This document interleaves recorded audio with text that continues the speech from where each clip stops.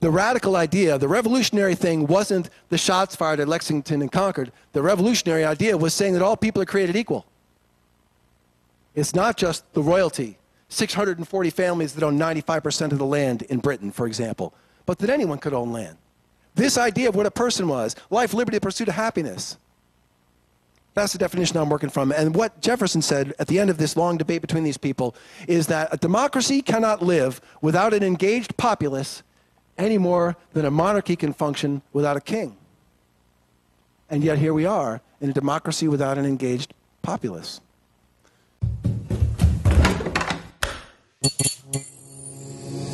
This podcast is part of the Democracy Group. The Village Square, a nervy bunch of liberals and conservatives who believe that disagreement and dialogue make for a good conversation, a good country, and a good time. At the Village Square, we talk about politics, religion, and race. You know, the topics your mom taught you never to discuss in polite company. Listen, at the Village Square, we make pigs fly.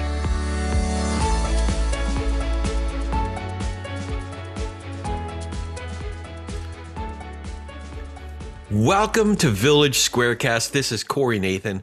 So glad to be with you again. Thank you for joining us for Authentic Patriotism with Stephen Kiernan. Funding for this program was provided through a grant from Florida Humanities with funds from the National Endowment for the Humanities. Check out Florida Humanities online at floridahumanities.org. That's www.floridahumanities.org. This is both an encouraging and a convicting talk about both the problem and some solutions for our civic engagement. It's so easy to get caught up in what the extremes are saying from one side or the other. Our speaker, Stephen Kiernan, certainly addresses that, but he also talks about some very doable solutions to this sort of ailment that plagues too many of us. And whether you're a congressman or a governor or on the city council or an engaged citizen like me, we can do this. We can do this. I won't give any spoilers for Stephen's talk just yet because I think you'll really appreciate what he has to say. So now let's turn it over to Liz Joyner, who we all know and love, our trusted founder of the Village Square, who introduces Stephen Kiernan and this inspiring talk.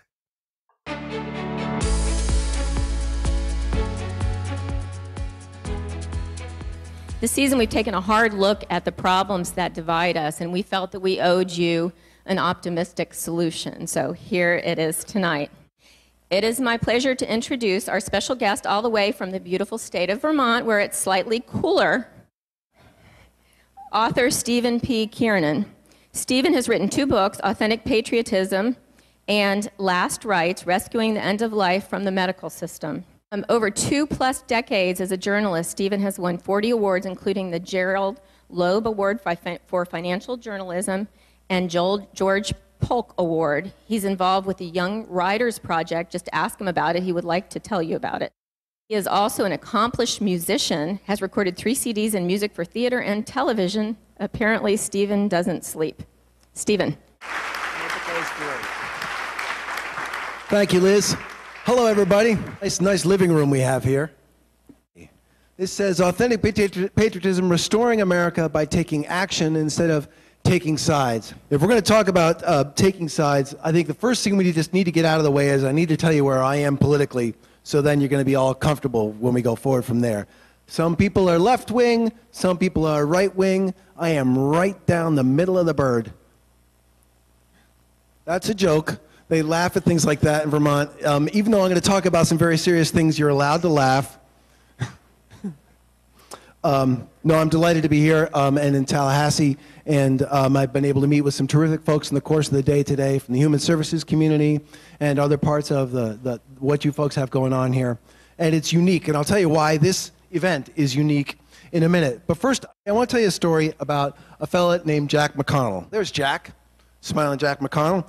Jack was the son of an itinerant preacher who hitchhiked from community to community in Appalachia, preaching in churches like these. And Jack would hitchhike along with his father because he could play 5 songs on the piano. Mighty Fortress is Our God, What a Friend We Have in Jesus, and so on. And they would do these revivals. And Jack's mom had an extended illness when he was a young boy, and so he decided that he would be a physician. And he had a great career as a physician. And at the end of his career, he decided that he wanted to retire to Hilton Head, South Carolina, where he would be visited by his grandchildren. He'd eat in nice restaurants with his wife, and whenever he wanted to spoil a perfectly good day, he would chase a white ball around, something like that. Well, Jack was in the habit of picking up hitchhikers because he'd been picked up so many times, and whenever he picked up a hitchhiker, he would say to them, "Do you have health insurance?" And they would always say no. 100% of the time, they said no. So he and a couple of guys in his foursome decided that they'd conduct a survey. And they hired a survey outfit, and they found that there was a whole population there on Hilton Head, people who had jobs. They were the greenskeepers. They were the waiters in the restaurants. They were all working folks. They just didn't have access to health insurance and therefore decent, appropriate, and preventative care. Here we have a nice subset of a classic American problem. Easy to solve, right? Maybe not. But he found that there were as many as 8,000 people in that community who might need health insurance. So he had an idea. He said, why don't we create a free clinic, and we'll make it staffed by all the retired doctors and nurses that live in this community. There are tons of them. In fact, there are 300,000 retired physicians in America, and there are 750,000 retired nurses. So this is an idea that might have some legs. And in fact, he got so excited about it, he hired an architect to do a rendering of what he thought this place would look like, the Volunteers in Medicine Clinic in Hilton Head. Now, you would think that the government and the business community would get behind this because of the problems that we have in our healthcare system. Oh, she was the first one to laugh. Now you get to some jokes.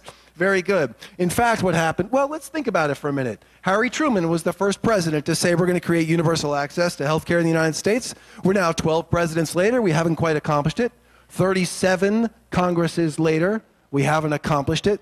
It's okay. Botswana has universal access to health care. Did you know that? They've had it for 3 years. We'll get there. Really, we will. But it's okay, because it's not just government that has failed to deliver on this. The free market has had it all the years since Harry Truman, too, even though it's been incredibly expensive to the business community to pay for their employees' benefits and to have the taxes that support state and federal health care programs, and even to have employees not show up for work because they didn't have health insurance and didn't get good preventive medicine. So again, you'd think that government of the free market would say, hey, here's somebody who's finally figured it out. Let's get that free clinic going. And instead, not only were they neutral, they were obstacles. The state of North Carolina said, and South Carolina said, how can we license a physician who's retired and spent his whole career in another state? Federal government said, how can we license a clinical care facility if we can't control the place with our hands on the purse strings? Meanwhile, the private sector was saying it's going to take $3 million a year just for the malpractice insurance of this place, and who's going to pay for the bandages and keeping the lights on and all these things? Pretty good questions, pretty good obstacles to solving the problem. But Jack had a couple of things going for him that maybe helped him. One of the things is that he was the most charming person you'd ever want to meet. You are the smartest person I ever met, and that's the best question anyone asked me, and how are you doing today, beautiful? And behind that, he had a spine of steel. He was not going to be deterred. He had great bedside manner, but he was still a hardcore physician. He also was in an affluent community, so raising the money for a clinic to try this idea was going to be easier than in some other places. He also had an ability that gets to his personality, but to draw people together and say, there are a lot of problems on the way to this, but where do we agree? Where can we make some progress because we agree? Let's hang on to that question. We're going to come back to that in a minute. More important than any of these things, he had an idea about America, where we shouldn't have so many people who don't have access to health insurance, where we ought to have appropriate care, where if Botswana can do it, for peace sake, we should have done it a generation ago, and where an individual can make a difference in solving a problem. And he was determined to do it. Well, who do you think won? There's a picture of Jack outside the Volunteers in Medicine Clinic. Kind of looks like the drawing, doesn't it? And it turned out, in fact, that there were about twice as many people who needed help in that community than they thought, because there was a whole unknown population, the immigrant population, right? 500 people a year who are non-medical now volunteer at this clinic. They do paperwork, they greet people at the door bilingually, they manage the appointment schedules and so on. All kinds of unexpected side effects. Truancy virtually ended at the high school because kids get better soon and get back to school soon. Homelessness went down because fewer people were forced to choose between paying a medical bill and paying rent. All kinds of positive side effects. Now this next slide, I just want you to be careful because you're about to see me practice math without a helmet. But I think it'll work here. The local hospital, before the Volunteers in Medicine clinic opened, used to do $1.8 million in free care every year. After the clinic opened, they did $500,000 a year in free care. And the clinic only cost $800,000 a year to operate. So in addition to covering every human being in Hilton Head, they saved $500,000. So it didn't just make humanitarian sense, it made economic sense. And by the way, if you go to Hilton Head, if you visit there, and you ask people about it, everyone in that town knows about Volunteers in Medicine Clinic, and they are proud of it. They say, this is a problem America couldn't solve, and we did. And they have a sense of being in a special community. In fact, it's been inspirational to other places. Because the economics makes such great sense, you can do clinics like this in other places. In fact, Jack founded the Volunteers in Medicine Institute, and today there are 84 of these clinics around the United States, treating about 900,000 people a year, including 7 clinics in the state of Florida. Now, 900,000 is not all 49 million people who don't have health insurance, but it's a pretty good down payment, and I can tell you it feels pretty good to those 900,000 people to keep their jobs and not lose their homes and get back to school and be well and not be in pain. Now, I love this story because it confirms a sense that I have as America is a special place, that one guy can say, I'm going to change things, and lo and behold, he can do it, and if he's a really good leader, that there'll be really good followers that help him make it happen. But I'm about to give you 5 minutes of completely depressing data about ways in which America is maybe not so special as you think. We think, oh, America's got the strongest economy on earth. In fact, our economy is so strong that all the manifestations of our pastimes and leisure entertainment is also the largest on earth. But in fact, it's not quite the way that we think it is. In fact, America's not quite special in the way that we think it is. And if you compare us with the other developed nations in the world, there are a couple of measures where we don't look so good. In fact, there are a lot of measures where if you compare us with the rest of the developed world, we don't look so good. Yeah, how about that? It's very sobering, actually. Now, let's do a quick quiz, just to make sure you're with me here. There are 305 million Americans, roughly. How many of them, their only income is food stamps? Not a nickel beyond food stamps. How many? Shy people of Florida. Okay, it's 6 million. Then you can just shout these out. I'm sure you've got them right off your fingertips. Poverty. How many million Americans are living in poverty? Just first stop. Before you think about that, think about how long it takes you to burn through $22,000. Okay? This is a family of 4, $22K all year. How many Americans out of 305? Somebody give me a guess. 25 million, that would be just a catastrophic amount. Except that it happens to be almost twice that much, and there's 17 million right on the edge. Oof. And then I said the number before, so you ought to be able to do this one. How many Americans without health insurance? Of course we know, 49, that's right. We know that everyone in Great Britain has access to health care, and everyone in Italy and Spain and Germany and Canada and Botswana will get there someday. Now here's the one that gets me the most. You know, you get 3.6 million people who are homeless in the United States in a given year. Just think of this. When I say the word to you, homeless person, what do you envision? Here's a person who's been deinstitutionalized. Here's a veteran with PTSD. Here's somebody with drug and alcohol problems or a criminal record, and it's a gray beard, and he's wearing 9 layers of clothes, and he's pushing a shopping cart full of stuff, right? In fact, increasingly, homelessness in the United States is about families, and there are people who get a medical bill and can't pay the rent, or they're in a low-wage service industry job, and so they can't handle it. If the car breaks down, they lose their job, and so on. Anyone want to guess? What's the average age of a homeless person? Yeah, some really good, tough guesses here. 9. 9 years old. How about that? Now, I wish I could say that Florida is the exception, but there's the news, folks. 86,000 people not having a place to sleep tonight. Now, I don't know how it is in this state. In Vermont, homelessness is a huge, huge deal because, you know, we get 40 below in the middle of winter, and so if somebody's homeless, they die. So that's a big, big deal for us, and I'm imagining it is here too, for different reasons. And there's a lot of work underway here, as you probably know, to get these folks decent places to sleep at night. The point of these numbers is not to depress you. The point is to drive home that need is no longer something that exists on the other side of the tracks. Need is now woven right through the center of the fabric of our communities. We are one car accident and job loss away from bankruptcy, all of us. In fact, the leading cause of bankruptcy in the United States right now is medical bills. It's not credit cards, it's not dodgy mortgages, and that includes for people with health insurance. #1 cause of bankruptcy. Now, I'm afraid there's a bigger problem than that. which is that the mechanisms that we have relied upon historically to solve our problems for us, to fix these things, no longer can do so. The government can't help us anymore. I'll give you two numbers. It'll tell you why. $14.1 million, that's the amount of money that is spent on lobbying just in Washington, not the states, just in Washington, every working day, Monday through Friday. $14.1 million. So someone in there, some 10 cents of that is advocating for that 9-year-old, but my guess is that kid's voice is getting drowned out by all the other interests that are being represented. And then that other number, that's a trillion, 14,356,429,947,000, et cetera. That's the national debt. That was yesterday off the internet, so it's already $4 billion low. The point is, even if the government had the ears for that 9-year-old, it does not have the wherewithal to solve that problem. We are not going to see a nationwide housing development project in our lifetimes, are we? So government can't solve the problem for us. Excuse me. Meanwhile, the free market, we used to think a rising tide lifts all boats. If we just have economic growth, it'll be fine. But in fact, what's happened is we have global markets for labor and capital, which drive down access to capital and wages for labor in this country. And the result is we've had an enormous concentration of wealth. There are lots of different ways to slice this data. The bottom line here at one is the most recent number. That number came out 4 days ago. That almost 2/3 of the income growth in the United States from 2002 to 2007 went to the wealthiest 1% of the population. A rising tide no longer lifts all boats. The economy grows, and a few people prosper, and lots don't. And that's part of how you get the problems that we have. But that's not the biggest problem of all. And when I get to this point, I always like to say that it's always darkest just before things go completely black. And if I haven't depressed you by now, you've been having too much lemonade and I don't know what you're putting in it. The biggest problem, I think, is one of national attitude. That the government is somebody else.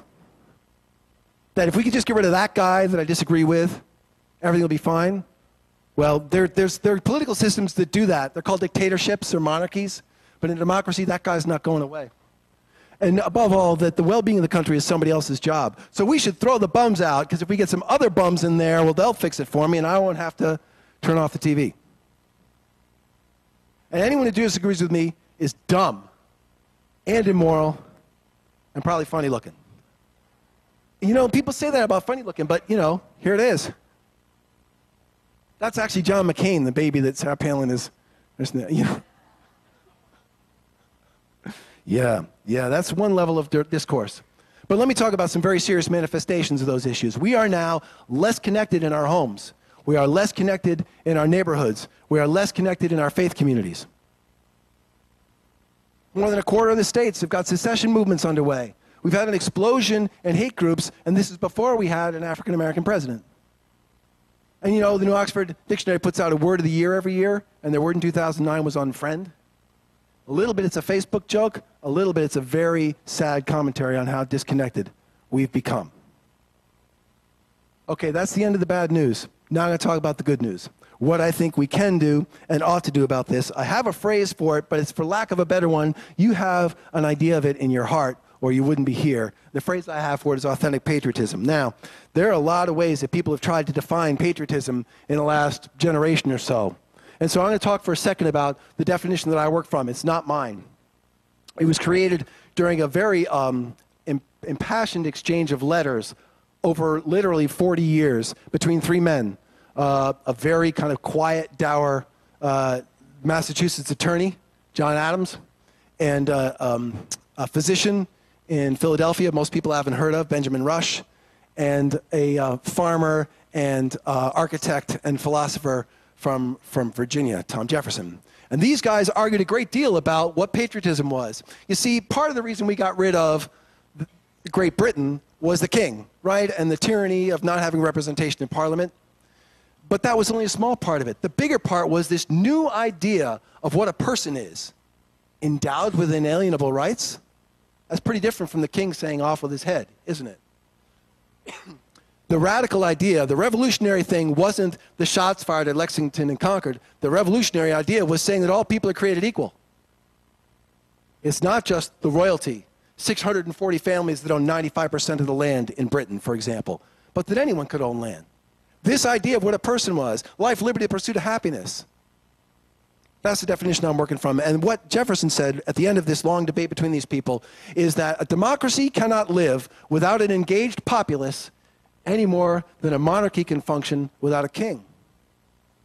And yet here we are in a democracy without an engaged populace. So there are all these manifestations of people's arguments about what authentic patriotism is. Here are a bunch of things that it isn't. Okay, everyone has an opinion. You know, there was a guy in 1775 in pub in Boston who had an opinion that he could mutter into his pint, but he wasn't one of the guys who got us independence, was he? See, I would argue that it is action, that it is a belief in this old-fashioned idea of a more perfect union, and that every single person inside our shores, legal immigrant or not, since we are all immigrants, is needed. So let me tell you about some people. Jack McConnell. Oh, yes, a footnote here. When I talk about the issues in America and about patriotism, I don't mean to overlook this stunning and staggering amount of need that exists on the globe. But what I'm saying is we need to get our own house in order, in part so that we can preach to others without being hypocrites, and in part because if our house is in order, our ability to help others becomes infinitely greater. So let's talk about some authentic patriots for a moment. Let's start with jails. The nation on earth that imprisons the most people is the land of the free. We incarcerate black people at 5 times the rate of apartheid South Africa. You see the numbers there, and I don't know what you think about that bottom line there, that we still have the highest violent crime rate in the world. Some people say maybe we should try a different approach to criminal justice, and that's sort of one pole of the thinking. And some people say maybe we need 3 strikes, you're out, we need to be tougher on crime, we need to build more jails, and that's sort of the other side of the spectrum. So let me take one correctional facility and talk about what happened there. It happens to be the largest penal institution on the planet, Rikers Island in New York City. 13,000 inmates there at a given time, 150,000 people there in the course of a year, budget of $1.7 billion. It is so huge that every time the Staten Island Ferry retires one of their boats, they just tie it up to the pier there, you can see in the lower corner, and convert it for another 800 beds. Okay? Now let's talk about a first-time offender there. This is typically a young minority male. He's 18 years old. He has been homeless. He has experienced physical or sexual or verbal abuse, neglect. He may have had parental incarceration. He may have had parental death. He has certainly seen lots of violence. He's never had health care. When he gets sentenced to, let's say he does a breaking and entering, he gets sentenced to 180 days. And 2 days before he leaves, he gets a pink sheet of paper that says, here are the resources that are available to you. And he gets $20 in cash, and he gets a Metro card worth 2 fares. Good luck. And as a result, nearly 3/4 of those young men are back within 90 days. And that begins an imminent cycle of incarceration for them that lasts, on average, 10 years. So now they're 28, 29, 30 years old and starting, and they don't have a high school diploma, and they all they really know is the criminal justice system. So 2 women, said, this is not good. First of all, these people are committing more crimes. So there's an enormous cost to the community in our sense of safety and security in our homes. The second thing is, it's pretty expensive to these offenders because they're losing 10 years of their lives, and it happens to be the 10 years in which it's going to determine what the course of the rest of their life looks like. And by the way, it's really, really expensive to taxpayers. 1 bed for 1 year at Rikers Island costs $82,000. So if you've got these guys there for 10 years, you're talking about $820,000. So they decided to try something different. Excuse me, they started meeting with these young men well before their time was up and saying to them things like, do you have a place to live when you get out of here? Do you need to see a doctor? Have you ever in your life been to a dentist? How are you going to eat? Where are you in your education? And what they found is that they could just connect them with existing resources for housing, for food, and for medical care, and that made a difference, but that the #1 deficit was education, so they created a school, the Friends of Island Academy. Now, the Friends of Island Academy now treats 500 students at a time, and the reoffense rate, instead of being 72%, is 5%. How's that? And by the way, if you look at the math, that program is expensive. It's $7,500 per student, but look at the savings. It makes humanitarian sense, it makes economic sense, and that's not counting all the crimes that were committed. And that's not counting the people who, instead of being in jail, have jobs and become constructive tax-paying members of society. And it's not talking about the security that people have. Just dollars and cents, it's a good idea. And the fact that it happens to help 500 young men at a time, that's icing. Jennifer Estes was 35 years old and a publicist in the theater business in New York when she was diagnosed with the same disease that Lou Gehrig was diagnosed with at the same time, ALS. Now, ALS is a particularly difficult disease. It's considered untreatable, incurable, and only a little bit is known about the cause. What it affects is a cell in the body called the motor neuron. We're going to have a brief science tangent here. The motor neuron is the thing that goes from your brain to out throughout your body and tells the muscles how to work. It's actually an elegant kind of design. If you had the nucleus of a motor neuron with this room, the end of the cell would be somewhere around Atlanta. Okay, just to give you a sense of proportion. And what happens with ALS is that these motor neurons die back like a vine that hasn't been watered. So you lose the ability to move your fingers and toes, and then your hands and feet, and then your arms and legs, and then you can't swallow, and then you can't speak, and then you can't breathe. And the whole time, your cognition is perfectly intact. So it's just like a prison. It's about the most horrible way that a life can possibly end. No known treatment, no known cure. If you have a great idea for treating this, or if you have an idea for a cure, here's how it works. You fill out a 50-page application to the federal government. Most people spend 4 to 6 months filling out that application. About 9 months later, you find out if you got your money. Then you do all of your research. You're competing with every other lab in the country for the research money and, of course, for the research that you're doing, so you don't tell anyone about it. Then you submit it to a scholarly journal. Eventually, it gets published. And because of this model, the advances in ALS were so little that even though it affects the same number of people as cystic fibrosis, it got 1/10 the money that cystic fibrosis research came up with. And in fact, this disease has been known for 200 years, and they haven't really made much progress at all. So one of the things that's promising about the treatment of ALS is that if people are injected with stem cells, they will turn into new motor neurons. So if you can put stem cells in somebody who has ALS, maybe they can grow new motor neurons. I didn't know that was a tongue twister until I just tried new motor neurons, So, but the problem, of course, is that stem cells are controversial because they come from embryos. And in fact, there's been a lot of debate, and during the Bush administration, there were resignations and firings and replacements in the President's Council on Bioethics, right? We had lots of limitations on stem cell research that could be done in this country because people who believe in the sanctity of life said that you can't kill an embryo, right? And so, in fact, a lot of the research was going on in Great Britain. There was an exodus of scientists from the United States. This is not good news if you're a 35-year-old Jennifer Estes or her sisters, who she was very close to. And what she and her sisters did was found something called Project ALS. And just so you know, they call themselves the amateurs. Jennifer worked in publicity, Meredith worked for a bank, and Valerie was a starving writer, okay? Not exactly what you consider the credentials to be groundbreakers and revolutionaries in the idea of scientific research. What they did was decide they would throw dinners. And they would throw dinners like this, except they do it in very fancy ballrooms in New York City, and at every table they would have a celebrity that Jennifer had worked for. So you get to sit with Ben Stiller, and you get to sit with Gwyneth Paltrow. And people will pay $1,000 a seat for that kind of a dinner. And so they had one dinner, and they raised $900,000. And they said, maybe this will work. They weren't even a 501c3 yet. They put together an advisory panel that was the best minds in research in the country. And if you apply, you write a 4-page letter or shorter. The panel sits down and looks at your idea, and if they like it, they vote on it. One guy, from when he wrote his letter to when he got his check was 9 days. Okay? And the only strings they have attached are that once a quarter, you must sit down with every other lab that is working on this problem and tell them everything. Everything you're trying, everything that's working, everything that's failing, everyone must work together on this, okay? We're not all going to be adversaries. And the result of that is that they now have found that mice that are injected with, that are given ALS, they're injected with stem cells, they walk again. They've found 5 other animal tests that are going to work. So the result is they've made more progress in the 8 years since this was founded than in all the research time before it. They're going to cure this.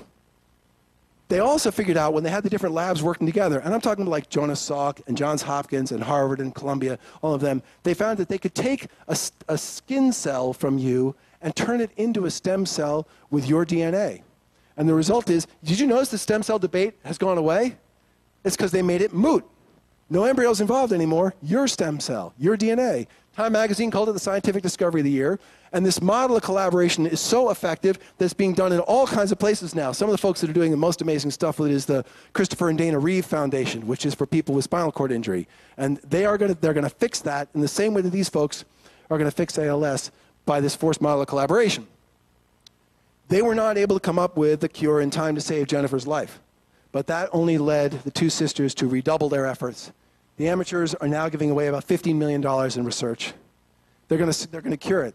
It's going to cure it in most of our lifetimes. The toughest disease out there, because they collaborated, because they had an idea that an individual and her sisters can make a difference.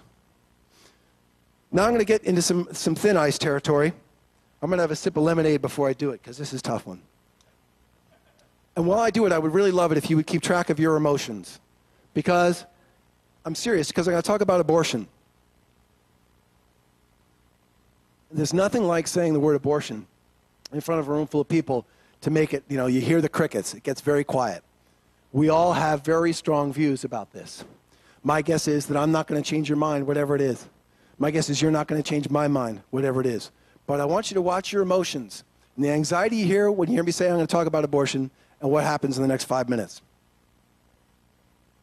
First, let's look at how this country has discussed and weighed the issue of abortion in the last generation or so. Well, first of all, anytime that someone is nominated for a judicial position, their views on abortion come up. It comes up in most election campaigns. There have been many, many state battles, and what these all really add up to is many, many fights, parental notification, when it can occur, required sonograms, required counseling, and so on, right? That every one of these things becomes a fight over a hair of the debate, and people get so passionate about fighting about that hair. And this is what happens in our political discourse, okay? Meanwhile, this is what happens in public. Not exactly showing our democracy at its finest. I'd argue we ought to be ashamed. Now remember this slide from before? I don't know about the funny looking part, but those other components, pretty similar to how people feel in this issue. That the people they disagree with are not only wrong, they're immoral. Right? Either they're murderers or they're telling women, or trying to limit what women can decide about their own bodies. Right? Well, let's see what it's accomplished. In that time, the rate of unintended pregnancies in the United States, well, it's the same last year as it was in 1981. We are still the worst in the developed world in unintended pregnancies. We are still 30% above the global average, including all the third world nations. We've been fighting about this for 30 years, and we haven't moved the needle 1 inch. 1 inch. All that shouting, all that ink spent, all that blood spilled, we have accomplished nothing. So let's think for a minute. Let's use the Jack McConnell approach. Where do we agree? With the deeply held feelings that we have, where do we agree? Can we agree that children should not be getting pregnant? Whether they have the child or they have an abortion, can we agree that somebody who's 15 years old should not be getting pregnant? Okay. Maybe that's a place we can start. And suddenly, the areas where we disagree get a little less important if we pick an area where we can agree. Well, in fact, Dr. Michael Carrara took exactly this approach, and he said, I want to look at what we can do to reduce teen pregnancy in a very small subset of a population at risk for this in New York City. And he put together a 9-step program, and he stayed away from the wedge issues. He wasn't handing out condoms. He wasn't preaching abstinence. He actually called it birth control from the neck up. What do you want to do with your life? What do you want to make of your life? What are your ambitions for your life? Are you thinking about college? Are you thinking about finishing high school? You want a good job? You want a boyfriend who sticks around? And really avoiding all the wedge issues. And the result was a 50% reduction in teen pregnancy rates. So we tried it again with a larger sample, 48%. Tried it again, 52. Tried it again, 51. Always about basically cutting it in half. And so this organization came along, the Children's Aid Society, and they said, can we create a citywide program? Because we have a real problem with teen pregnancy here in New York. And he said he'd be delighted to do that. And in fact, they've done it now over and over and over. Now there are 9 cities trying Michael Carrara's model for teen pregnancy, and they're all the cities with the highest teen pregnancy rates in the country. Baltimore, Philadelphia, Houston, Jackson, I can't remember the rest of them. And the point is to build a national model. This research is underway right now, and my guess is you're going to see pretty good return on that. This guy's able to deliver it. Now, the interesting thing is that the Children's Aid Society that launched this program for him, classic liberal do-gooders. Totally. The funding came from the Robin Hood Foundation, which is hardcore conservative Wall Street capitalist guys. They don't call their donations, well, what they call their donations is venture philanthropy. Like they think like venture capitalism, right?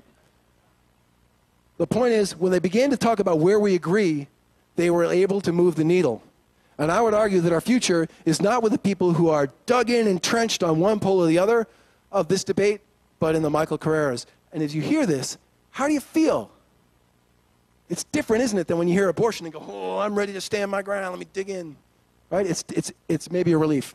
I think I'm going to skip these people even though they do amazing stuff, because I need to talk for a minute about what I think my piece of it is.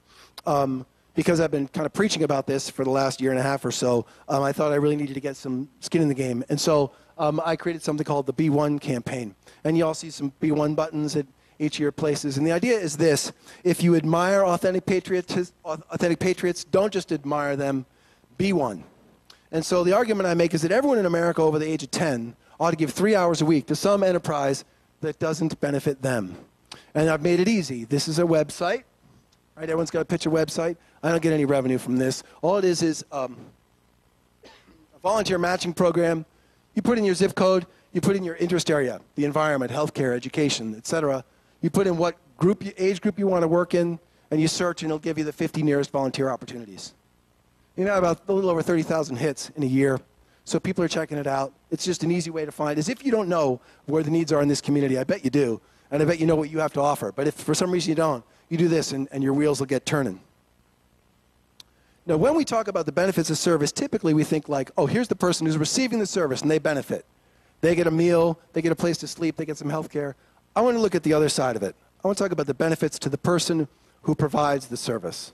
The benefits to you if you provide the service. This is a survey that was done last year of people who had never been volunteers before, and then they volunteered for a year, and they got asked at the end of the year what their experience had been. 53% increased self-esteem, 57% more part of the community, 75% happier. If you were to describe the bad numbers I gave you before and the disconnection of people before as an illness, here's the prescription. Here's the medicine. Here's the connection. Here's the re-engagement. Here's the engaged populace, as strong as a monarchy. So here's what would happen if everyone over the age of 10 gave 3 hours a week. First of all, they'd have the benefits that that poll found before. Second of all, it'd be an army of volunteers. So all that bad news I was sharing before would have to diminish because there were so many people working on it. Third of all, the economic benefit, in addition to humanitarian, would be the equivalent of creating 19 million nonprofit jobs. It'd be worth a little better than 2 points on the GDP, which we would all benefit from. And the idea, of course, is if you're willing to be one, and you'll be one, and you'll be one, and I be one, then maybe we could begin to be one again. And what happens is communities that make a difference on these things, they begin to feel the strength that they have in making a difference. I spoke with a man this morning who provides elder services, and I guess there was some pretty intense heat a while ago, and they did a little campaign and got some publicity, and now he's got more fans than he knows what to do with. And I think, good for this town. Look at how you're able to help those folks. Then also, if you have leadership, whether it's finding a cure for ALS, or it's building a clinic, or it's developing a teen pregnancy program, that then government at the free market can follow your lead. Look, if Michael Carrera can 9 cities with the toughest rates of teen pregnancy can cut them in half, probably that would be a good national model. Probably we ought to throw some federal money at it and find some money for it, because it will end up saving us money if kids don't have kids, right? If we can get all 50 states to have volunteers in medicine clinics, probably the federal government ought to get behind that and the states ought to support it. But it's going to be in a different order where the people are leading and the government and the free market follow. I guarantee if Project ALS comes up with a drug that treats ALS, that the pharmaceutical industry will be happy to buy the rights to that drug and bring it to market, right? Government and the free market will follow if the people lead. And suddenly we put things back in appropriate proportion. We don't need to throw any bums out. We just need to take charge ourselves. Okay, now comes the really good news. Since I gave you all the depressing news before, authentic patriotism is everywhere. Let me give you some examples. Higher education. You know, Teach for America is a program that takes kids from the top students at the top colleges and universities in America and has them teach for a while in the most needy communities in America. And since this was created, they have served 4 million kids, 27,000 teachers in it. This year, 10% of the graduates of Harvard, Yale, Princeton, and Georgetown applied to this program. And what they're finding is that those kids in the low-income communities who by 10th grade are typically 1 year behind their peers around the rest of the country, when they have Teach for America teachers, they catch up. Well, Teach for America started as Wendy Kopp's senior thesis in college. How about 350.org? Have you heard of that organization to build international awareness of climate change issues? They had an event a year ago, October, that was shared in 108 countries to draw attention to climate change. 5 college students and 1 faculty advisor. Here in this town, 50,000 hours a week of volunteer time from the students at the university.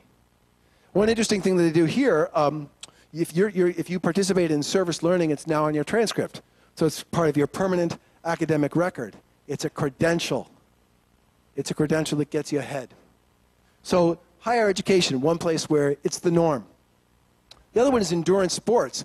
You know, I don't know this community that well, but I'm willing to bet that within 50 miles of here this Saturday, there's a 10K run for some cause, or there's a bike ride for some cause, or there's a marathon for some cause. It's become a part of business. Raising money for charity through sweat is now as ordinary in endurance sports as starting guns and finish lines. And then the fraternal organizations, we don't always think about, but the Elks and the Shriners and the Rotaries and the Moose and the Lions are doing unbelievable things. 13,000 kids right now, orphans, who are being fed and housed and educated by those organizations. It's happening. It's happening in more and more places. It becomes the norm in each of these cultures. And the question is, how can we take what is something that is a norm for the subculture and make it the norm for our whole society? And I think there's some interesting things that are happening here in this community.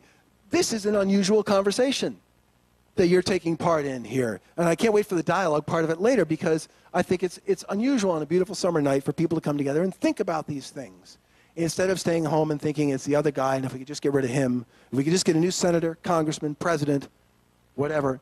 Instead, you folks are here. It's unique. And the fact that you have the local newspaper involved in this Community Hands program is fantastic, because it means that people are going to learn in a very human way about what the needs are, and therefore find in a very human way how they can make a difference. And then there's this, to think for a moment about an issue that you feel really strongly about, and there are people in this community who feel really strongly the opposite way. Just think for 1 second about where you might agree, where you might have some common ground somewhere between the two of you. Let's say that they're great advocates for school choice, and you think there should be no testing in the schools. Well, then maybe you could agree to do something about a 24% dropout rate. Let's say that they believe in physician-assisted suicide, and you believe that end-of-life care counseling is the equivalent of death panels. Well, maybe you could agree there should be greater access to hospice care and palliative care. And it's funny how often we think there can't be any kind of middle ground. We can't possibly agree, when in fact, it's the opposite. There's tons you can agree on. One of my favorite stories from last year is I've been following a Habitat for Humanity project very closely in my community. And there were 2 guys who worked on this house from the 1st of May into the middle of November. And I happened to be there on a Saturday in November, and these 2 guys are putting the roof on it, on this house. And they found out that the election had been the previous Tuesday, and they found out that they had supported different people for governor. They've been working together for 6 months up there, and they didn't know that one was a Republican and one was a Democrat. And it being Vermont, the Democrat won, and that's how it is up there. And they were teasing one another the whole time about, I'm going to push you off the roof. And the rest of the project, if somebody mismeasured it, it's because you're a Democrat. They could never measure right, And they teased one another all the time. Suddenly, their politics were in appropriate proportion, because it happens all over the place. Okay, one more story. And this one involves a choir. And I'll tell you in advance that the moral of the story is that we can do more. Whatever we're doing now, we ought to do more. Oh, I can tell it's going to be too loud, buddy. You're going to need to use it back. But it's a great choir, and I'll tell you the story. And the story really is about one of the areas where we have the most work to do in our culture, and that has to do with relations between the races. In this case, this story starts with a Cicero race riot, which you can think of as, 8 months before Rosa Parks, okay? A guy moves into the all-white neighborhood of Cicero, Chicago. There are riots by the white populace about that. A black man has moved in. The all-white police department decides to do nothing about it. But there's some people in Chicago who think this isn't right, that these race riots need to end. And as I say, it's beginning the thinking that leads to Rosa Parks not giving up her seat. And so what they decide to do is hold on United Nations Sunday in the church in Hyde Park a children's choir that is as multi-denominational, multicultural, multi-socioeconomic background, as diverse as they can make it, and is a huge hit. And afterwards, the minister of that church, Christopher Moore, says, that was great, that was really uplifting, but it was really not enough. We can do more, and I can do more. This is Christopher Moore conducting a choir. I love the fro on the kid behind him, sort of tells you the era that we're in. So he did some homework on what conditions were like for the minorities in America. They found that when it came to educational opportunity, it was simply not the same educational opportunity that he'd experienced growing up in St. Louis. And the people who did finish schooling, they had a harder time getting jobs, they had a harder time keeping jobs, they had a harder time being paid a decent wage. And he said, I'm going to do more. And so he created the Chicago Children's Choir, going into schools and bringing kids together of whatever background and common purpose of singing together, and singing at an extremely high professional level. This is so successful, it is now the performing arts education in the school systems of Chicago. 3,200 kids singing together, and once a year they all come together in Millennium Park and they all sing together, and it's really something. Well, the more that he learned about the conditions of minorities in America, he found out that even people who finish school and make a decent living, they have a harder time getting a decent home, and they don't get a fair shake when it comes to qualifying for a mortgage. What's more, when people in the minority get to the end of their lives, they're much more likely to be in a nursing home of substandard quality. And he said, I've done a lot so far, but I can do more. And so he created neighborhood choirs. The best singers from each of the schools brought together in the larger choirs, the neighborhood's higher quality, and suddenly they're creating more diverse audiences because you have kids coming from more backgrounds. Very inspiring for the people that went to it, and very hard for the kids, something they could really aspire to and be challenged to it. He really asked a lot of them. Well, the more that he looked at conditions in America, the more he realized that the experience for minorities is simply not fair. It's simply not just. And even though he'd already created those neighborhood choirs, he needed to go further and he needed to do more, and so created the concert choir, the best of the neighborhood choirs, and they have performed all over the world, not only manifesting what is possible when people join in common purpose, but singing songs about it. So you will find them in Hiroshima on the anniversary of the bombing, performing jointly with the Japanese choir. Here they are last year performing in North Korea as musical ambassadors of the United States. Here they are when they followed the Freedom Train route, and they're singing at the end of this. They're not saluting him because he's black, they salute him because he's got the best voice in the choir. In fact, they sang on the balcony where Martin Luther King was shot on the anniversary of his death, so it makes complete sense that eventually they would come to the place where King articulated most poetically and forcefully the idea of racial equity in the United States. And here it is, they're manifesting it, judged not by the color of their skin, but by the content of their character and the ability of their singing voice. This is the idea of authentic patriotism. This is what it's like to join in common purpose. If you want to know what it sounds like this.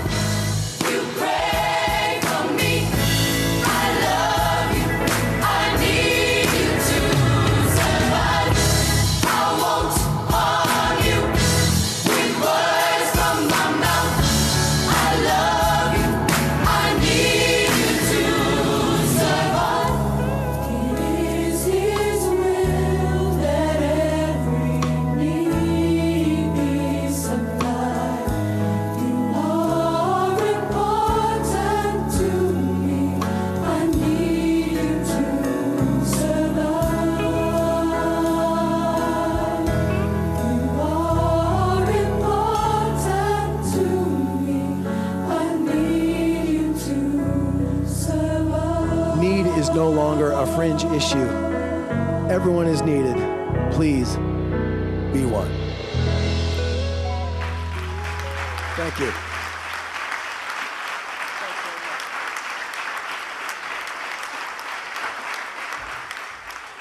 Corey Nathan back here with you. I don't know about you, but I honestly got goosebumps listening to that choir at the end of this presentation. There's just something about voices literally resonating. You know, that ring that you hear in those perfect harmonies. It just melts me. It gets me. And what they were singing about is so true, isn't it? As much as so many of us like to act like the lone wolf, like Rambo out in the jungle, we actually need each other. The choir sang, I need you to survive. I need you to survive, which loops back into what Stephen was advocating so clearly on these most difficult topics or issues. How about we start with what we can agree on? As much as it seems like everything is an either or battle, all contentiousness, the truth is that most of us actually have so many shared values. So much that when you strip away the partisan battle cries, we could come to realize, oh, they love their kids too. Oh, they love their family too. They really value life, liberty, and the pursuit of happiness too. So we could start with what we can agree on and go from there. And with that, it's time to close out today. Please consider joining our members and supporting this programming. You can become a member for just $7 a month or $76 a year, and your business can join for $250. Go to villagesquare.us/donate to join today. That's www.villagesquare.us/donate. While you're there, sign up for Village Square's newsletter to stay up to date with everything happening at the Village Square. Go to villagesquare.us and scroll to the bottom for that sign-up box. Lots going on, so you won't want to miss it here in 2024. Funding for this podcast was provided through a grant from Florida Humanities with funds from the National Endowment for the Humanities. Any views, findings, conclusions, or recommendations expressed in this program do not necessarily represent those of Florida Humanities or the National Endowment for the Humanities. We appreciate you listening to Authentic Patriotism with Stephen Kiernan. Until next time, we challenge you to reach out with an open heart and mind to someone who doesn't look or think like you. It changes everything. We'll talk to you soon, and thanks so much for listening to Village Squarecast.